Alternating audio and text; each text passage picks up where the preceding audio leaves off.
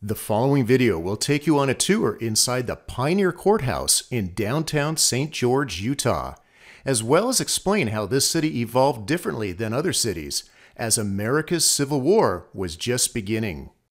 For those that watch our typical backroadswest.com video tour, this one is a little different, where we were commissioned by the city of St. George to create a virtual video tour of this historic building. So expect a tour that's a little different than our normal ones. We hope you enjoy it. Welcome to St. George and its historic Pioneer Courthouse.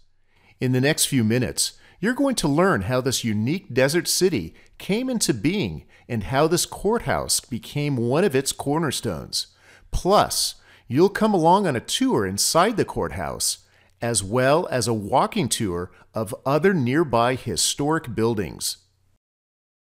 This virtual video tour, funded by the City of St. George Recreation, Arts, and Parks, or RAP tax, will take you into the Pioneer Courthouse so that you can experience some of its history, as well as take you on a virtual walking tour of the nearby historic buildings in downtown St. George. You'll see where these places are located and what there is to see when you come to visit. So, let's begin with how St. George got started. At the beginning of the American Civil War, Brigham Young, president of the Church of Jesus Christ of Latter-day Saints, realized that the war would create a shortage of both cotton and silk. He called 309 families to establish a cotton mission that would move to and settle in southwest Utah and grow cotton, trees for silkworm production, and grapes for winemaking. The settlers arrived in St. George in December of 1861. The town was laid out on a grid and based on what was called Joseph Smith's Plat of Zion. Joseph Smith was the founder of the church, and this grid was used when other towns were founded. Individual home lots were clustered in the town center. Lots were randomly given out to the settlers when they picked out numbers from a hat. The lots were surrounded by fields held in common by the new landowners. Brigham Young asked that houses were built close to the streets so that larger vegetable gardens could be grown in the backyard. The blocks in the historic heart of St. George are 528 feet square, with an area of 6.4 acres, and with major streets being 90 feet wide. Seen in this original tract map, each block was originally divided into 8 lots.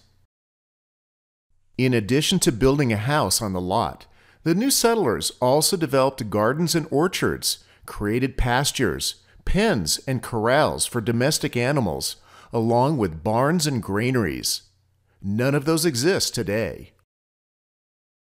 Some of the buildings you'll see were built as early as the 1860s. Then more were built in the 1870s and 80s. As the 1900s rolled around, more buildings were built. Others were torn down to make room for commercial buildings for the slow-budding downtown center of St. George. St. George became the seat of Washington County in 1863. By then, more and more people were heading south and populating the regions of southern Utah and Nevada and northern Arizona with very little representation of the law. Construction of the courthouse began in 1866 and was completed in 1870. The building has a full basement, which we're walking through now. It served as the county's jail for 10 years. After that, a new jail was built where the existing parking lot is now. When one walked in through the front door, they would be on the first floor, where offices were used by the county government.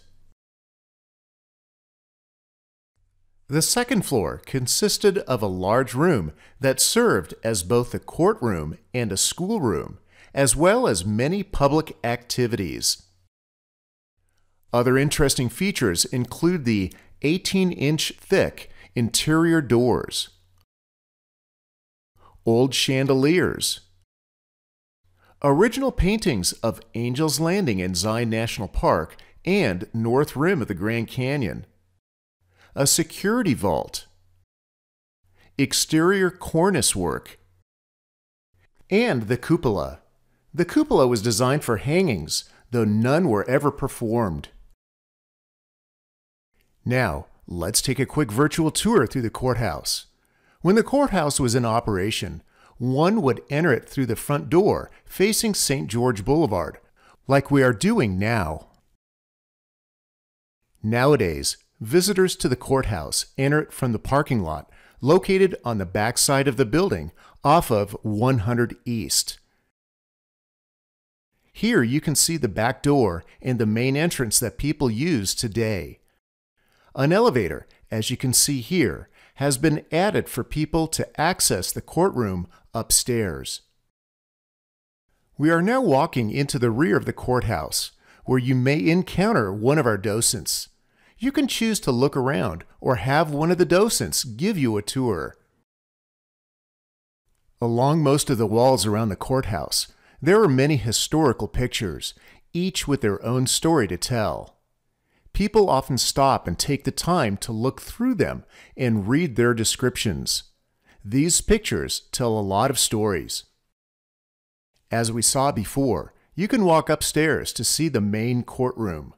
While climbing the stairs, you'll see more historical pictures of the St. George area.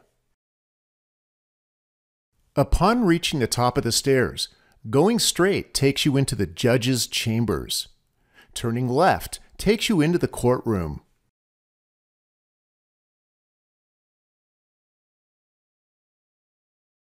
In this view, we just asked the judge if we can approach the bench, so we will.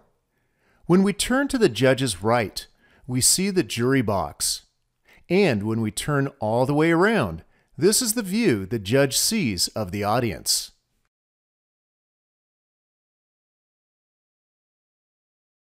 Now we'll take a tour of the courthouse's basement, which, if you'll remember, is where the jail was located.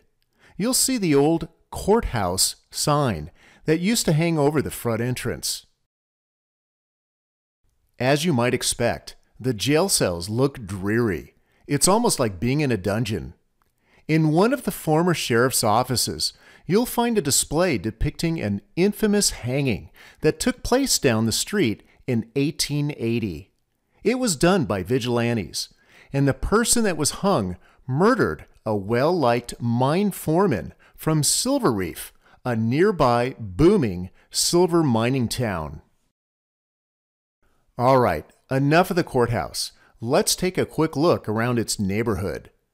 Along with this video of the courthouse tour, there are 2 accompanying virtual walking tour videos that will take you to both historical residential homes and commercial buildings.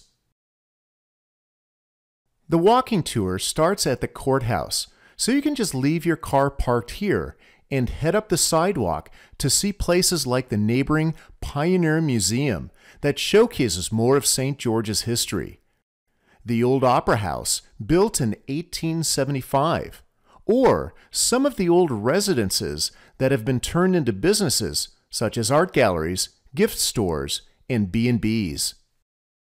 Along the way, you'll walk through places where the settlers first built their homes. Then, many years later, some of the houses were torn down and commercial buildings were erected. You'll also see where the first higher education facility was built. The Mormon Tabernacle that served as the city's community center, and several businesses that were built around 1900 and still exist today when you visit. In the other videos, we'll show you a series of maps, including a 3-dimensional map, thanks to Google Earth, so that it will be easy for you to find your way and return to the courthouse when you're finished. We hope you enjoyed this tour of the Pioneer Courthouse in downtown St. George, and perhaps it has enticed you enough to come down to see it with your own eyes. Thanks for coming along on the tour. The Pioneer Courthouse is open Monday through Saturday, but closed Wednesday from 11 a.m. to 3 p.m. Admission is free. For more information, call 435-632-1215 or visit Facebook at Pioneer Courthouse STG.